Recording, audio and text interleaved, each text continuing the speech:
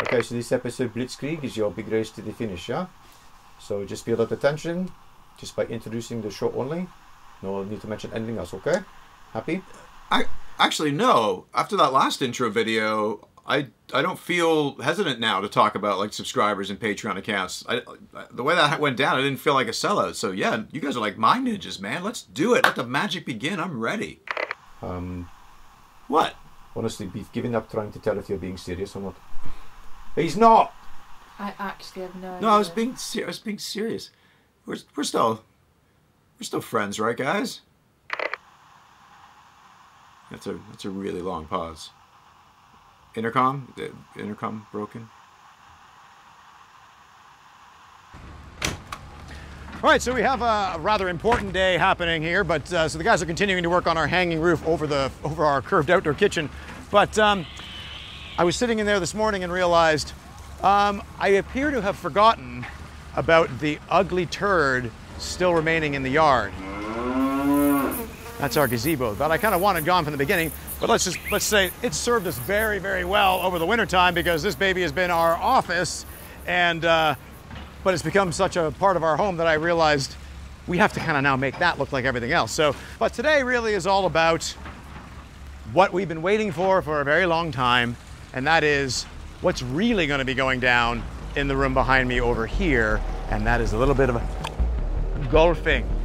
The HD Golf boys are here. The simulator is going in as we speak. The party is officially about to begin.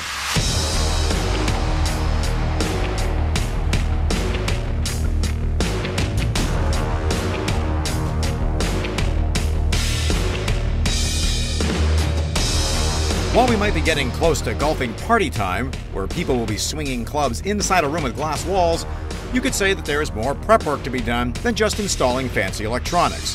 That's where Curtis comes in. He's not only installing high-end hardware, but also making sure that hard balls don't end up installed into anyone's forehead. Pay no attention to the man behind the curtain. It is you, Curtis. How you doing, man? Why is there a black screen here? I was expecting a white screen. So this is one of 3 screens. Okay. So basically we're saving the back wall, and it's all about the ball deflection, stopping the ball from coming back and hitting you in the head. Okay. And so what are these guys? This IP camera set up with infrared technology. We got some AstroTurf going in, hit mat and stance mats, and club data module, projectors, and touch computers. screens, all kinds of good stuff. But today is framing and safety day. You got it. Mm-hmm. Soon we'll be playing golf. Soon I'll be able to show everyone just how terrible of a golfer I really am. But even if I forget, the numerous cameras installed throughout the room to analyze every bad swing I take will remind me very quickly. The computer will then tell me what I'm doing wrong and how I can improve. It'll be just like having Steve around. All right, our simulator is taking shape. We got turf on the ground, we got a screen on the wall, we got baffles over our heads. All this is to protect golf balls from hitting people potentially standing here. We got the camera and the projector yet to go in, but all of these components are all leading here to the headquarters. This is a massive maze of wires right now that looks a lot like the inside of my brain, and this is all going to get sorted out. This is where the receiver and the computer is going to go. But as of right now, with the roof of our gazebo getting started, and with this baby getting fired up tomorrow, we are officially entering into the final stage of this project. You can also play soccer on this. I think I'm going to take a ceremonial first kick right now, just like David Beckham.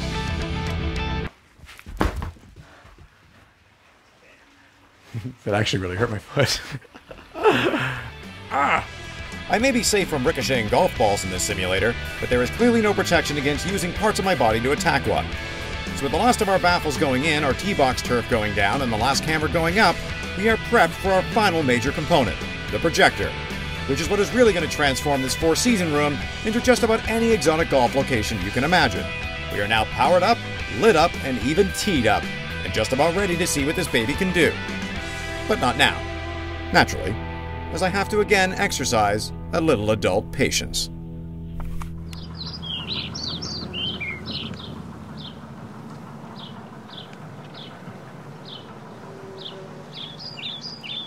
Where the hell is Troy?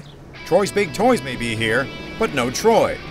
Am I aware that he's late because he's working hard on one of my other projects? Yes, but I really want him here now, because I have other important things to do. When the landscaper doesn't show up on time, all that you see is the carnage that they leave behind with their big machines. We all know that's just jealousy. But it's kind of important that Troy does get here because today is hot tub moving day, and I've been waiting to move this to its new home over here for about 17 years, which is kind of how long it feels like we've been here.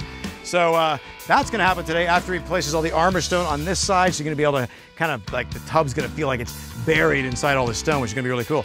But I don't mind that he's late right now because today is the day that we flip the switch and turn that simulator on for the first time. So I'm gonna be playing. Playtime. Playtime! Now that I think about it, did I even tell Troy about the tub move today? Oh well. Nice. All right. Oh yeah. Looks good. Oh hell yeah. Yes. This is the I love it. Shall we do this? We shall.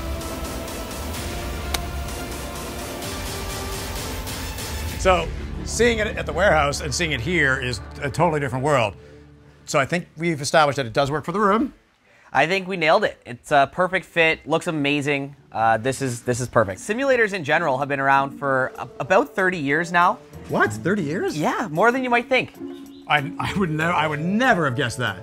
Well, but the thing is, 30 years ago, they weren't like what they are now. It was like Atari. It was like Atari golf simulator. Old school. Ding, ding, ding, ding, ding, ding. That must have been terrible. I know that part of the magic of the game is the fact that it can drive you almost to the point of a psychotic rage, right? It's been known to do that. That's the game.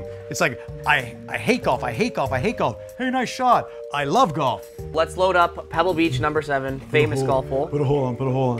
Thing, yeah, that looks like it's aiming towards the hole. Let's see if this does what I do in real life.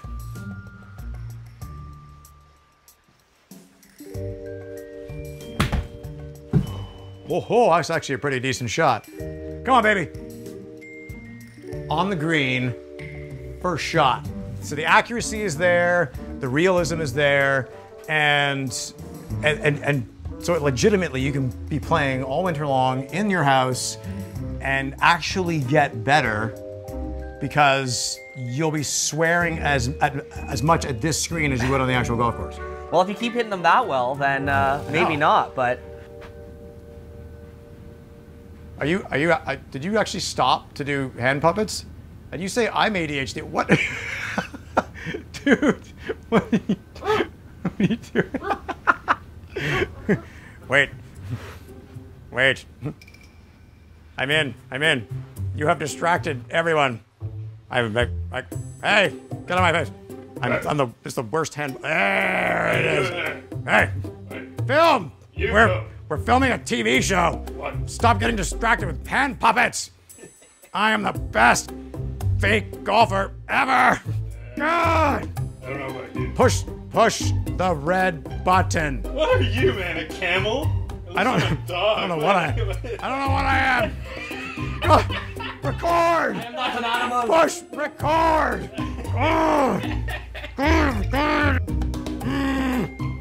Hey guys. Yeah, sorry. I think we're supposed to be doing some filming over here. I know, but I didn't know we could do hand puppets as accurately. It's pretty good. Okay, come on. Gotta film now. Let's go. Robbie now knows that he can add yet another cool feature to his brochure. And speaking of cool features... Okay, now that we have our shelving locations locked and loaded and we have the actual support bracket in place, now it's actually mounting our shelves. So, nice. So Dan has cut out the actual shape of the shelf that we're going to be mounting into place with the wiring in behind. And so the goal is to create this look where it looks like the shelving is coming right out of the stone. And so I'm going to put that piece into place. It's all straight line. Here we go, baby. Let's see it. Let's see if she fits. Whoa. Now look at that. Tell me that is not a sweet look. So when the lights are on, as you can see, Mike has got the lights all hooked up over here. The light shining down on the stone is a look that is as beautiful as a poem in June. That's the best I can come up with on short notice. Do you want to know who else is beautiful? Troy, who also on short notice dropped everything on my other site to come move the tub, even though he wasn't scheduled till tomorrow. I don't think he needs to know about my little rant earlier. Let's just pretend that didn't happen. Of course, by the time you're watching this, so will he, but that's future Paul's problem. Right now, we've got to move all of the remaining stone pavers that have been stored at the side of the house out of the way in order to make room for our hot tub transfer. Now is the time to clear absolutely everything out, because after today, Troy will be laying down the new sod, which will return this part of the yard to a luscious lawn, as opposed to the rutted battlefield it has been for months. And now that our natural gas line under the deck is all hooked up for our outdoor kitchen, I'm glad that I remembered something today. And that's getting Troy to fit in the final piece of our armor stone skirting puzzle, rather than trying to lift this in by hand. I'm quite sure that would have had a negative effect on my golf game. All right, so the moment has finally arrived. It's been a number of months. Last time we moved this, it was the fall, and some time has elapsed since then. But this poor girl's been sitting here all by her lonesome for all through the cold winter, hibernating, and we're now about to pick her back up just as easily and as simply as we did the first time many moons ago. And it's gonna go just as beautifully, just as smoothly. We got the base all prepped for it, and I believe that Troy has only gotten better on the machine since the last time we moved this. I declare and speak into existence that this tub will go from here to here, and no incidents shall take place. Way under there, John? You want some 2x? You gotta go, but yeah, put some 2x's along the rocks there. You can probably just put them on a wedge and then just everybody slide it back.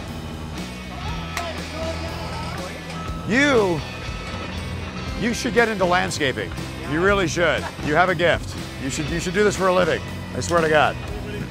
So now that it's in place, what we're going to do is we're going to take some other pieces of armor stone. We're going to build up a staircase on this side, very similar to the other side. So when you walk out this door, you'll be able to step up, jump into the tub, and you can already tell with the raised walkway here, this very, very large tub, which is high up, it's a big girthy thing. That's one thing about these tubs, is that they if you don't design them and put them into place properly, they just feel like monsters. But when we're done, it's going to feel like it's sunk into the landscape. The walkway back here is raised. It's going to take that kind of girthiness out of it. Now we're just going to get the electrical hooked up, fire it back up, and then I'm going to go have a single malt scotch, or 3. With the completion of our soffit and our flashing, we're now working our way around the lower perimeter to install all drip edge and fascia. At the same time, we've got our upper hips on, and we will now proceed to install our roofing system. But you know what, Mikey? We'll always know who's got the muscle.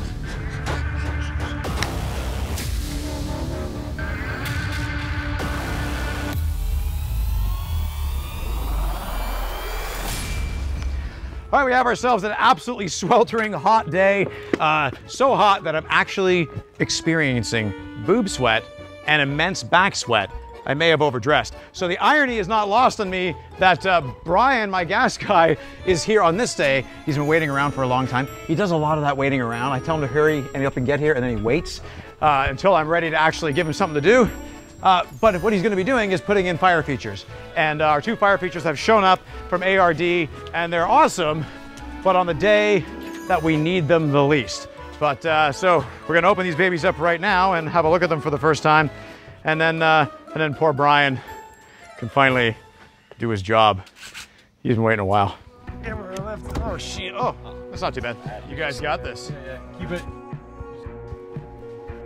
Look, Brian, we have something for you to do. All right, let's see. This is the one for the grass. Nice. It's been asked a number of times, what's with the big yellow thing sticking out of the lawn? So this is the conduit, actually, where we're going to run the gas line through. This is where Brian's going to do his magic, and this tells you what a little foresight could do. So a number of months ago, it feels like years ago, Brian actually ran this conduit from here to the gas line that's under here. And so now, instead of ripping up all the grass, we're just going to run the gas line right through it and hook it up, because somebody was thinking. I wish I could say it was me, but it wasn't. It was Brian. So he has a lot of time to think when he's around me, because he's usually staring off into the forest waiting for something to do.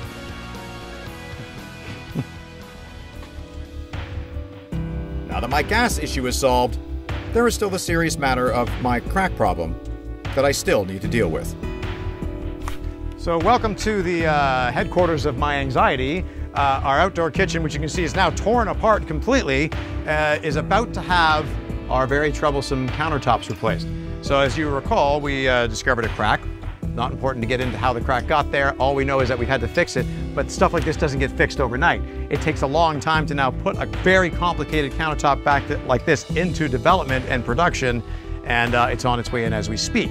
But the domino effect has been, we haven't been able to hook up the barbecue, the electrical, or put our post covers on because none of that can happen without the countertop getting put in. That's the one factor. The secondary factor is that this has had a psychological effect on Sanjay and Reshma. Because for them, 2 months ago, they could see the finish line. It's like, it's right there, we're so close. And then all of a sudden, that finish line just kept getting pushed back and pushed back and pushed back. So I'm trying to not only counter, good pun, what's happening here, but the psychological factor as well, which means that I need to go see my therapist just to calm down. But right now, I feel like no amount of therapy will help me if this doesn't go smoothly. I swear to God, this countertop is as valuable to me right now as my own children. I almost feel like I don't even want to touch it, just in case the jinx is me. You're doing very well. You're all doing very well.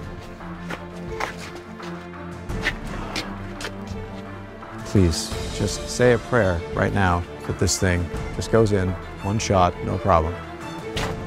I can't take any more drama.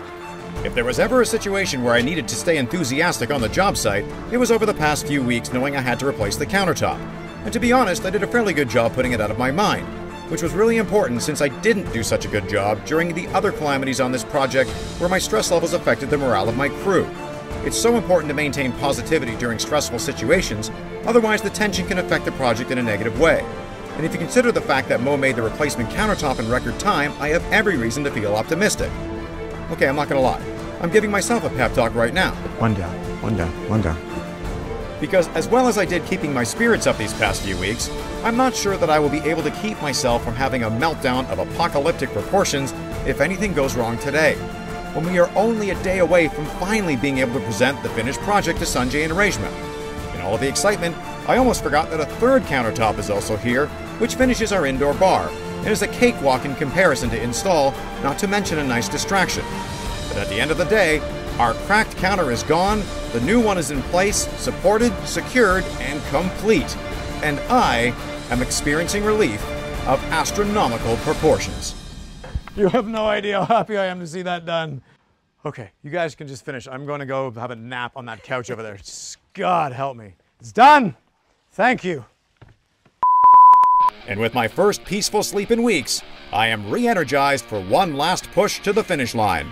We are at our final of final days. We have Troy, John, and the gang are here, and we're doing all kinds of planting. We got Reimar showing up this afternoon. We're putting in all of our rubber mulch, and we have furniture showing up, and a number of other finishing touches as well, and they all have to be done today because there is no tomorrow. It's today, or it's death first. We're almost there. Hey, Paul, how's your progress, man? Well, we're all ready for glass. Just about ready? It's all ready to go? Yep. Okay, so now that you're seeing the settling of the armor stone here, do you feel confident that this armor stone is settled? Very much so. Okay, because you're the one that freaked me out about mounting it to the wall. Have you ever had the glass mount to the wall and then the stone sink and it breaks? Yes, the deflection is very important. This stone has been here for forever and a day. Yep. It feels like that. I've been back here twice to measure and level this out, so it's not moved. Okay, because it obviously looks way better having the glass disappear into the brick without having to put another post here. If it breaks, can I blame you? Yes. That's sweet of you. With Paul willing to take a weight off my shoulders, I'm all the more energized to unload a very anticipated delivery. And haul back our gorgeous outdoor furniture, which is really going to give the whole area a massive visual boost. But just like our deck railing, I didn't want the needed guards for our walkout basement to be anything more than subtle, in order to not draw the eye away from the rugged armor stone features while allowing unhindered views of the tub from the walkout basement. These glass rails will also reflect natural light into the basement through the large glass panel on the new door. So with the last of the furniture being hauled back and put into place, and our gas fire features ready to glow, our attention to detail is paying off. Except for the one thing I neglected to think about. So I'm here on our beautiful Reimar putting green, which is not looking so beautiful at the moment because it's covered with grass shavings from the neighbor mowing the lawn next door, which I didn't take into account. So So we had a strokey beard meeting with the boys, well, except for Jordan, and came up with the idea of incorporating something that is seen nowhere else on this project, and that is 6-foot tall bamboo screens. And we are about to see whether this idea of putting it all along the fence line is going to look fantastic or like a colossal, stupid idea. Yeah, I am totally as strong as Jordan. Not even close. These are heavier than you think. With the existing chain link fence not allowing for any privacy, these panels should work great. But I'm not counting my chickens just yet. So we definitely want to see, it's kind of hard to level bamboo because it's not exactly straight. We can eye it up to the house in behind. So far the theory's holding water. We'll see. I like the dark color contrasting with the green of the green. Yeah. It doesn't smell like, it's not like cedar. Cedar's got like a nice sauna type smell. This it smells a little bit like There you go. Okay. ass. Jordan, here, can you check a Not level? that I Find know what. Find Never out mind. just. Jordan, do me a favor. Let me see what the fence is doing that way. It looks like it's leaning that way. My only concern right now is if the weight of the bamboo is actually putting like a lot of pressure on the fence. Yeah, it looks like a little bit. We'll have to see. We'll see how that's going to work out. What the hell is that? What the hell was that? Where's your freaking shirt? What? Put your freaking Wow. I thought I felt old when I woke up this morning. Now I feel old and fat. That's great. Thanks, Jordan. Thanks for that. So now that I'm counting Jordan's six-pack rather than chickens, I'd say it's a good time for some therapeutic gardening. Okay, Nancy, your last name is actually Nancy Green. Correct, correct. And my company name is Green Art Landscape Design because my name is Nancy Green and what I do is art. Well, I think that says it all. I know we're dealing with some shade issues here. Rejma has given a vision of what kind of plant she wanted, and it's your job to figure out which plants are going to suit the different locations. So what have you chosen for the shaded area? Well, so we've got begonias in here which will tolerate this shade. These are Riger begonias. She also wants flowers that are going to keep flowering all summer long. So this variety of begonia flowers continuously. And over here in the sun area, what have you chosen here? What the heck are those? Those are corkscrew sedges or rushes. They're really weird. Again, she loves flowers, so I've got hydrangeas that'll start flowering really soon. And of course, every garden has to have a peony, so that's a peony. I mean, it's a rule. It's a rule. It's one of those if you've got a perennial rules. garden, you have to have a peony. Otherwise, your friends will come over and judge you. Did we not salvage some of these from the original? We did. Those were salvaged and split. No hostas were harmed during the filming of this show. Look at the hosta. See? It's alive, it's well, it hibernated, we took care of it, and it's going into its new home. This is going to fill this area out nicely. All right, well, I guess the next thing we got to do is just put them all on the ground. Put them in, sure. Sounds easy enough. With our tranquil plants livening up our garden beds, I've chosen to go with black rubber mulch over regular mulch throughout. Not only does it look great, but it stays looking great for much longer, and saves landfills from filling up with rubber car tires. So with Troy's gardens now complete, so are we. Which after all we've been through on this project, calls for a much-deserved bonding moment. Because as of right now, we are officially done. Nice. Hand hug. Now that we are finally crossing the finish line, I have to admit I don't feel like a triumphant sprinter raising his arms in victory, but more like a marathon runner who falls to the ground gasping for air. But as Churchill said, success consists of going from failure to failure without loss of enthusiasm. And I can honestly say that even though I'm feeling battered from some epic falls during this run, it's only made looking at what lies across the finish line feel that much sweeter.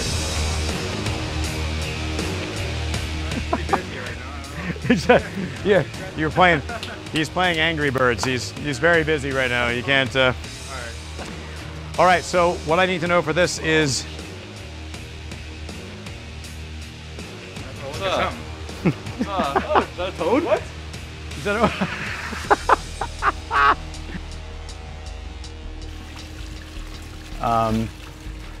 Hot?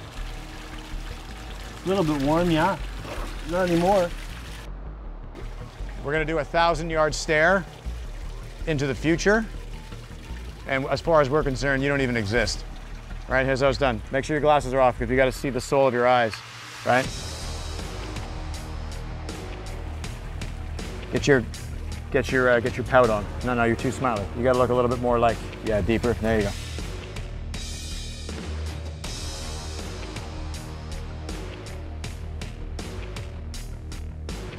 You would never have known. And the reality is you now have no idea whether anything is real. You don't know whether any of this project has been real, whether this roof is real, whether the building behind me is real. You don't know if this is green screen. You don't know if I'm green screen. You don't even know if I'm not a cartoon character. Food for thought.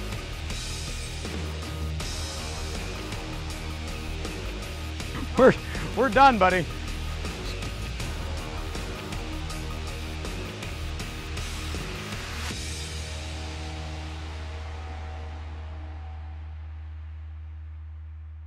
Hey, what's up, everyone? That is officially 13 episodes in the books with one more to go. As always, a big smoochy wet kiss to Matt Chapstick Mantega from Sky Definition Motion Pictures and this episode's sponsor, Rymar Synthetic Grass, who have been absolutely killing it on this job, not just putting down lawns that no one will ever have to mow, but also rubberized mulch, putting greens, and even decorative wall art. I'm telling you right now, in the future, everyone will have a backyard made of synthetic grass. But not everyone, in fact only the rare privileged few, will have the ability and the pleasure of being able to work with a producer like Bill, who has the restraint of a saint, the stamina of an ox, and the patience of Gandhi to have been able to endure working with an ADHD pain in the ass like me. To quote Cuba Gooding Jr. and Jerry Maguire, "You're militant, but I got nothing but love for you." Not necessary. Give him a hug for me, will you guys? Really not necessary. Right, yeah, Karen's on it. I'm not really much of a hugger. That really needed to be said.